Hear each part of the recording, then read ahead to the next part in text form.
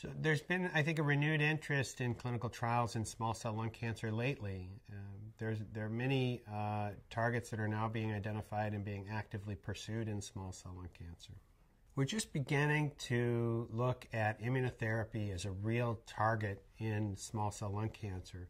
There has been a large study conducted in patients with extensive stage small cell lung cancer, randomizing them to chemotherapy or chemotherapy with an antibody directed against a target called CTLA-4 in small cell lung cancer. That trial's actually completed accrual now. We're awaiting the results from that.